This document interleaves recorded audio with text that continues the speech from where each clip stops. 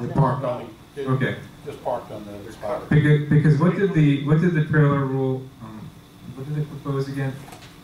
That it was for any of the spots, any of the guest spots, or what? No, it said that there wasn't any specific designation of a spot.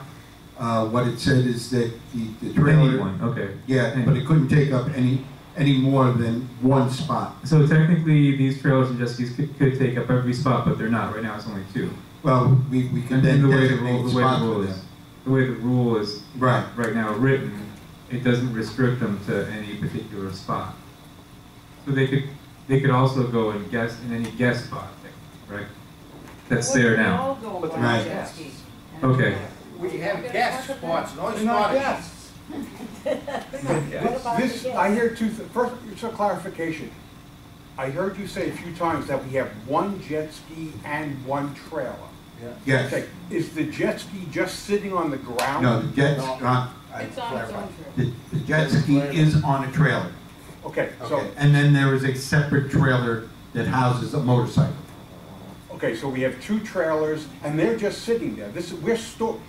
The people are storing their stuff on our ground. The owner of the jet ski is in Europe. The owner of the other trailer. So your answer is yes, we are storing these items for the owner? Yes. Yes or no? Yes. Yes, okay. Yes. As far as I know, I agree with Bob. We should not be storing stuff for unit owners or residents. That's not our position. There should be no storage allowed. Motorcycles or jet skis or anything on a trailer. What about the people that leave their cars here when they move back up north, the snowbirds, and they leave their cars here for the entire summer? That's their car. No, they bring them over by the tennis courts. But that's their car. That's their registered vehicle. Right, but they're storing them. They're not storing them in their space. As far as I'm concerned, having a motorcycle in storage that's not being used and having a trailer with whatever's on it. I agree with you. I agree with you on the jet ski because the gentleman is not here. Some of those people that have the motorcycles up there do live here and do use them. I'm not talking about that. I'm talking about the ones, a trailer or whatever's on it. Yes, I understand what you're If they're saying. not being used routinely, we should not be allowing storage at no charge. I agree with you. Makes no sense. I agree with you. If what I have not looked on the side of the Nottingham. If in fact there are 7 or 8 or 9 of them that are just wrapped up for storage, we should not be providing storage for residents. Kurt. Okay, you know, I did a little research on this. We have 16 vehicles in there being stored for free. So I called Public Storage where I keep my locker, and storage for an equivalent parking space there ranges from $100 to $150 a month based on availability, and they had nothing available that day.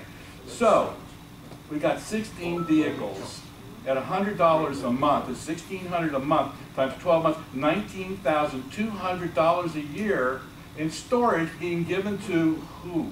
For what? Where's my $100 a month accommodation? But he doesn't want the eyesore in front of his apartment. Well, I understand. I'm not talking about that. I'm talking about where's the equity here? We're subsidizing and doing something we really shouldn't, or else we should collect. But if you're sitting in a guest spot and you're not a guest, you're just leaving it there, go get a 5x10 locker like everybody else. We don't do that. These guys have 14 guest spaces left, but that's 72 apartments in that building. Right. Okay. So we're being abused. Mm-hmm. We're being abused. Yeah. My only concern is that obviously this was discussed when the gentleman was here and he was told it's okay, and the next meeting it's okay again. He's out of the country, so I agree with what's been said here, but I think out of common courtesy and respect, we need to wait till they're back so they don't have to make a special trip. And back that meeting, he made a special trip, and he was told it's okay when he was prepared to move it, and he came back prepared to move it, but then he was told it was okay. So you see what happened. So we can't do that to the guy again. I don't think it's fair, whether it's him or anybody else. John. If they're, but I do agree with what's been said. Yes. John, Obviously not. what is the difference between the cars that are parked over here by the tennis court that are covered? That, isn't that a storage area? Well, that's what he was proposing that we allow him to do, is to park it there and then to pay a certain rent. I don't know what I can't remember now what he's But saying. you're allowed to park by the tennis, that's the only place that you can put your car in a guest spot if you're leaving the state for a period of time. Is that correct? So why are these Dan, cars yeah, I over here? don't know. Dan can address that. Okay, ever since I became manager here, that area over there has pretty much been designated for the snowbirds that want to leave their cars here. Right, They cover them, some cover them, some don't. right. And they basically store them there for the time that they're back up north. But they're in guest spots, right? Yes, Okay. they're taking up guest spots, yes. Exactly. Why don't they park in their own spots? They're not allowed. The You're not allowed to do that. bylaws, The only place, according to what- Section 8, paragraph 2, states that in the event of a parking space or locker not being assigned to the use of any apartment, such as parking spaces, may be assigned, used, or leased on such terms and conditions that the board may from time to time determine. Where does it say? This is section. No. Where can they be leased? Well, Where on the property? These parking spaces that everybody is in, or where we want to put them to, where people want to store their vehicles, the board has the right, allow me to check, yeah. Yeah, right here is. Oh, this is bylaws now. Right now. Okay. Parking spaces. Okay. Well, so you're basically saying this would work for any guest spot, because it says any space is not assigned to an apartment. Yes. Okay. And we also have the right to charge. Right. Okay. Well, again, as I said at that meeting, that's what he was proposing, to pay a monthly fee, and the people were like in up in arms. No, this is an injustice. Why should he pay anything? And now people feel exactly the opposite. So that's what happens. I appreciate what you're saying. And things have changed since then, because let's face it, we've got a handful of our community here, so nobody really heard this until they got shown to them. So now you have a real consensus where people are coming to, well, wait a minute, we didn't know this, we don't show up. Well, you should, but at the end of the day, especially if he's agreeable to pay rent, the least we can do on behalf of the community, you see right here, this is income for us, and at the very least, we should be compensated for storage if that's what we're doing, or else go get real storage like I do, or everybody else around here. And that's the point. So I wrote up this section right here at the top to replace the amendment that you wanted to vote on.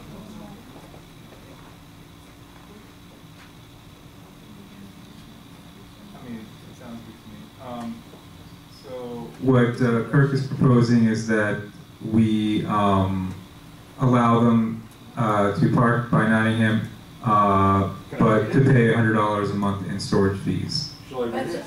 I never see you ever your That's building, it. not my building, because I don't have where to park anymore. Well, what we How about by the tennis courts then? There won't be any by any building. We'll move those to the tennis court where they're not in the, wait, no, let me finish. We'll put them over there where they're at people's faces, but it's not going to be free. What I'm proposing here is rewriting what's before the board today to say trailers, jet skis, and motorcycles may be parked in guest parking area at the tennis courts with written permission from the association office if it fits in one parking space and the owner pays the association $100 a month for storage fee. Okay, so instead of Nottingham tennis courts, then it would be $100 a month instead of free. The people that were Storage purpose. For storage, it says, well, Well, for here's storage purposes. course. Yeah, if you're storing, if it's in a parking, if it's in a guest spot, what does security do? They look and see how long you're there, right? You can't leave it overnight or for a week. If it doesn't move in 2 days, technically we can tell you. So, huh? I have a question to you. What? I have 2 cars. Uh-huh. One in my spot. The Yeah. other one is standing in guest. Yeah. I'm living now for 4 or 5 months. Uh-huh. So I became storage. Yeah. I need to pay. Yes. Okay. Or you can put it in public storage. A car in public storage? Oh, sure. The public I storage. have second car I put in researched that. storage. Okay. The parking space. is Without- public Okay, but storage. how are you gonna, Kurt, how are you gonna police that and say, well, this car can be here, but this person just left last month? How do we get, like, how are we gonna know if they left last month or they didn't? Because we're gonna have a contract with them. Never. We'll make a, just get a boilerplate contract. We agree to lease the space to you. We can put a little tag on there, let them know it's theirs. Mhm. So now security knows that this car is paying rent, right? If you're not paying rent, we will contact you. This is getting really complicated, I think. We tried, we were dealing with just the issue of trailers here, If was and trailers, now it's gone to all cars and, So just, and also, I don't think that- before this happened, when the gentleman was parking by the tennis court, there were residents here complaining that that was an eyesore over there. and they didn't want yeah, to I think I share it. remember a couple of those, right? So it's gonna go back. So we to- have, so right, no. exactly. No, you're never gonna please everybody. Of course. Well, but why do we have to please these 16 people over the majority of members? Right, yeah. Obviously, the consensus of the community has changed drastically. We can no longer approve this particular rule based on the outcry and so forth. So what we need to decide is what to do as an alternative. At the time that this gentleman came several months ago and he made his proposal, I think that it made more sense than what we ended up doing, but we were swayed by the loud voices that showed up that day and said what an incredible injustice it is to ask this guy to pay anything. That's not fair. And one of them is running for the board. I'll remind people that. Maybe you should just tell the guy, like send him a letter and just say that, you know, it's Yeah, changed here, the right. rules have changed, and come November, when you return, you're gonna have to put it in storage. And so he doesn't have to be. No, forced, I so, yeah, think that's exactly what I And then was he can make going to arrangements propose. before he comes back and book The one board for disapproved this November one. when he- Right, okay, so, Dan, we need to change the language, we need to send this out again, probably in the budget proxy mailing, so we can piggyback on that. That would also give them time to return from Europe, and also notify the other person with the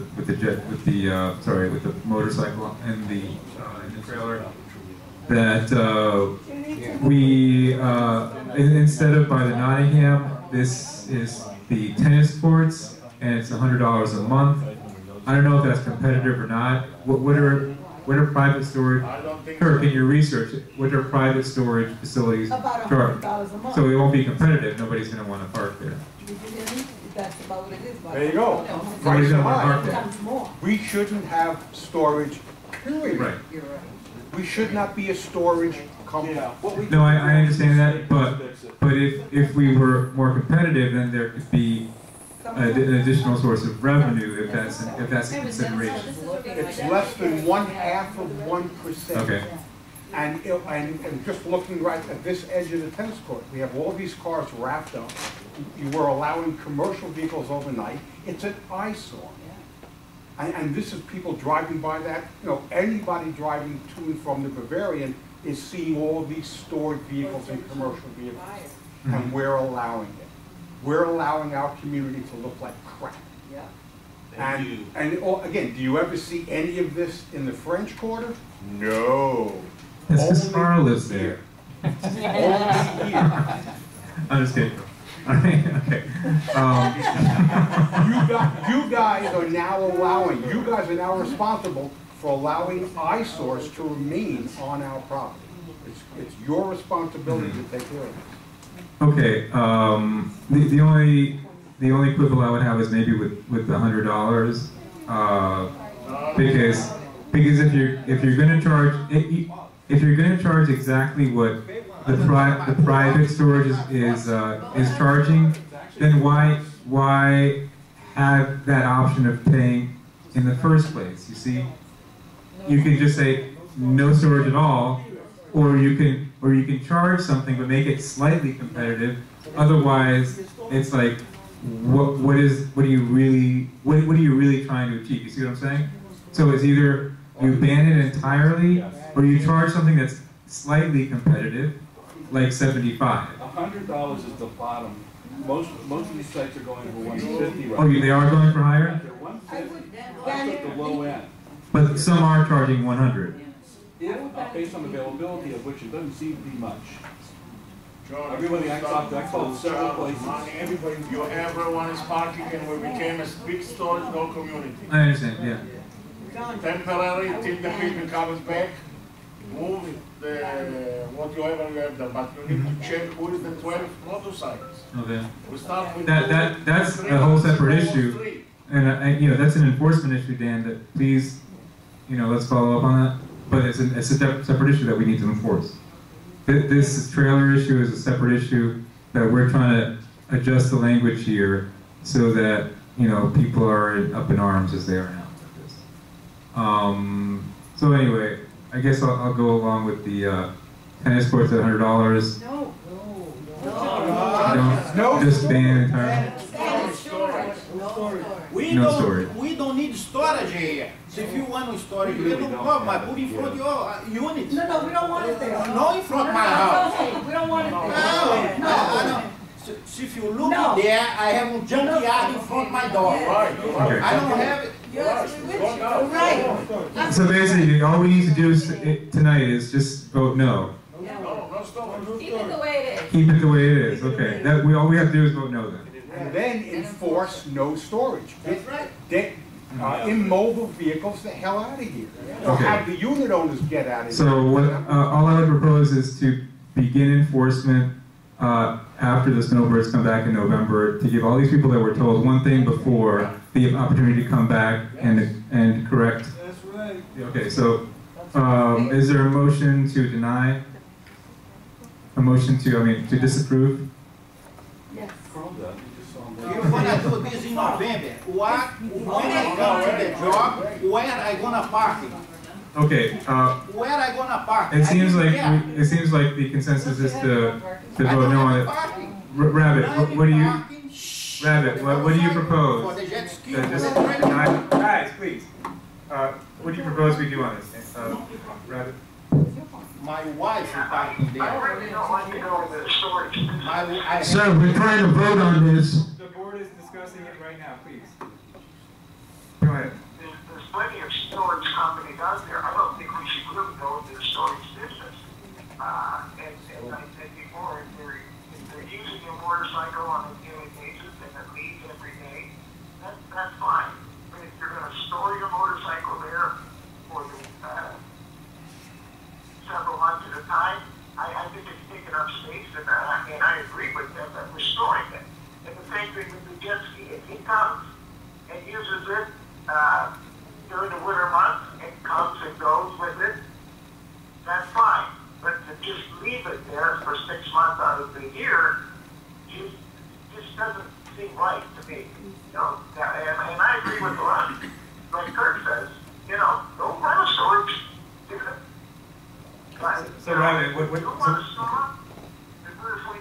we are going to store it, we should get compensation Okay. for it. So are you saying to do the $100? What I want to hear from him.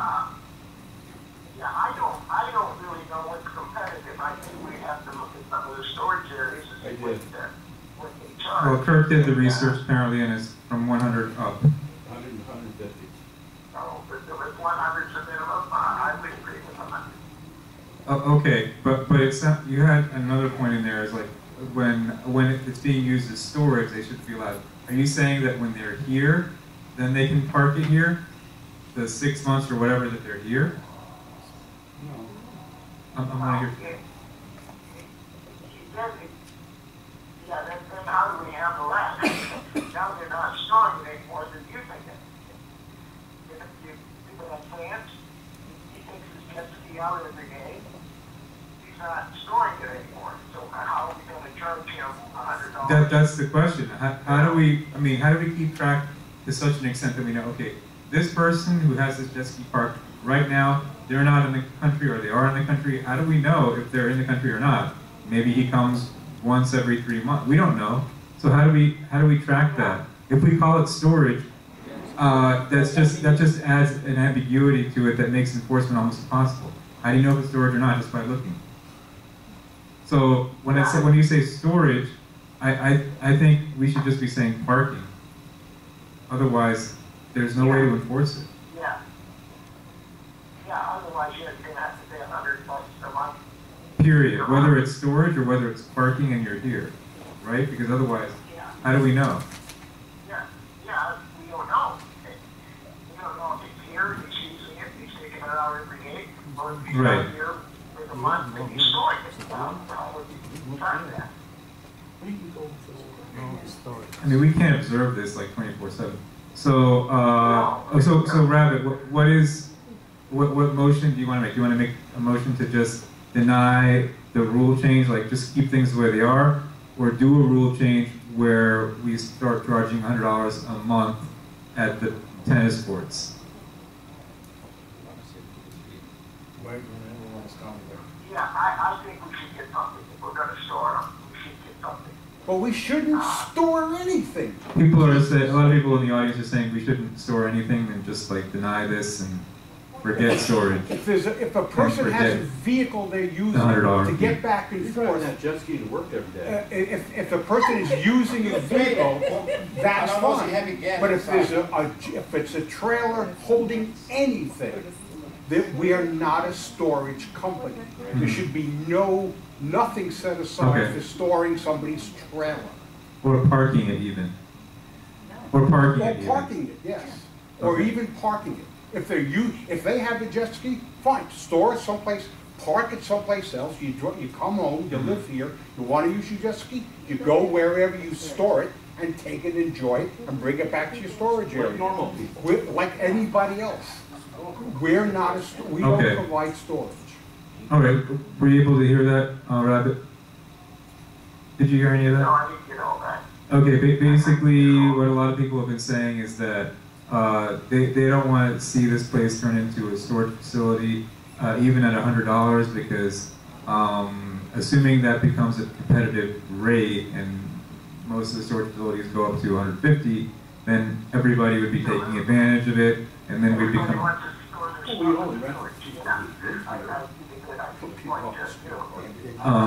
Yeah, so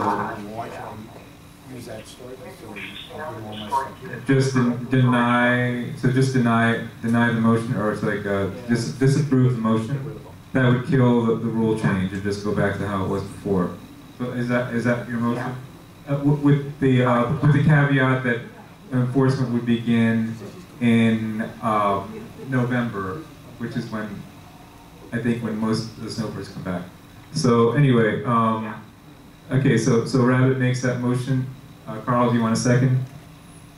Okay, so we have a motion and a second to deny the rule change, to disapprove the rule change, but to begin enforcement in November. Dan, did you get that? Yeah. Okay. Any further discussion? Any objection? It's approved. Don't forget to find the place for him for tomorrow night. So well, that's a separate issue. Dan, we need to get enforcement on the motorcycle thing. Okay. Good idea. All right, so next, what is the next item? Landscape. Okay, landscape, Dan? Okay, there was an issue with our current landscaping company, and in their contract, they have the right to cancel their contract at any time, and that's exactly what they did. So I went out and got six proposals to do our landscaping here. They're all the same, one to the next. You know, it's apples to apples. Different companies. Keiko, their charge a month would be $4,372. Florida Land would be $6,000. Florida Native would be $5,142. Green Experts would be $7,092. OC Lawn would be $5,203. And Universal Lands would be $4,000. Universal Lands is the company that does Enveron. I spoke to the property manager over there, and she said she was very satisfied with them, that they do a very good job. Sometimes it takes them a little longer. They're not a very big company, but she says when she asks them to do something or says something needs special attention, they always get it done. The other companies, I tried getting references from them, and just because of other things that were going on in the office, I wasn't able to spend as much time as I would like to. But I wasn't able to get speak to anybody on their reference list.